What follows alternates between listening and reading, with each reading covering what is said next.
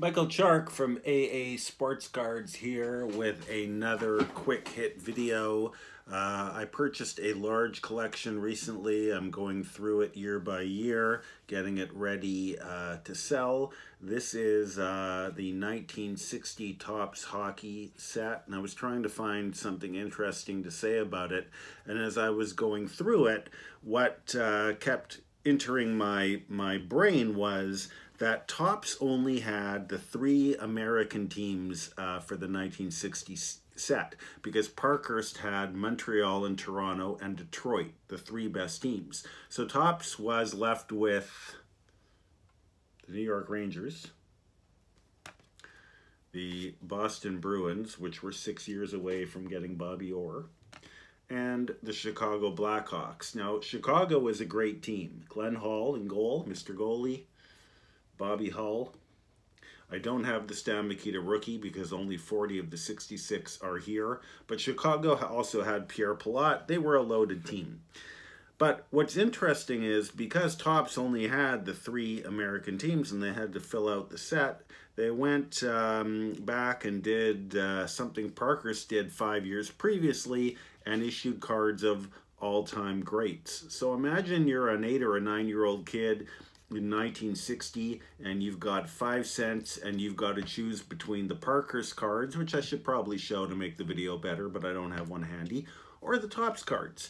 You're going to go with Parkhurst because your dad probably is a Montreal or Toronto fan, and you are too. Or you want Detroit, Gordie Howe and Terry Sawchuk. You're probably not going to go with Topps. But let's say the corner store runs out of Parkhurst cards because they're so popular and there's none left. You're stuck with the Topps cards. You rip open the first pack and you get Gump Worsley, great card. And then you get Leo Labine, okay. And then you get George Sullivan, okay. And then you hit this guy. Who is that, you say, your 8-year-old kid says. It's Howie Morenz, which we all know now is one of the greatest players of all time, but a 8-year-old kid in 1960 probably didn't know, probably didn't care. You shuffle through a few more cards in the pack, and you get him. Few more down the line and you get him. Your last card in the pack is him. Now, if this was 1910 or 1911 or 1912, you'd be doing cartwheels. Not so much in 1960. But spring ahead to today, and this is actually looked at as a very popular, not easy to find set. 40 of the 66 cards are here, including lots of the stars as I've gone through. If you have vintage sports cards, CFL, hockey, baseball, even non-sports, if you have modern high-end cards, Connor McDavid, Austin Matthews, Pedersen and Quinn Hughes from the Canucks, and for whatever reason you do not want to spend the time and effort to sell your own stuff, please contact me. I am a very active buyer. I love to buy collections.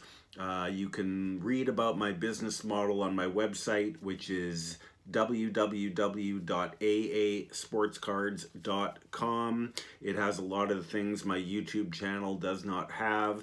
If you're watching this on YouTube, which you probably are, please subscribe to my channel. I'd like to get up to 1,000 subscribers. It's kind of a goal for this year, and I'm far away from it.